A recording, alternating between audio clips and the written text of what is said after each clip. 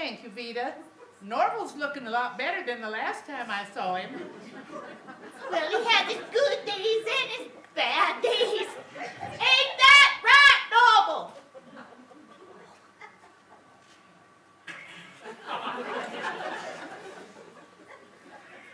What'd he say? I believe he said, the corn eats many miles.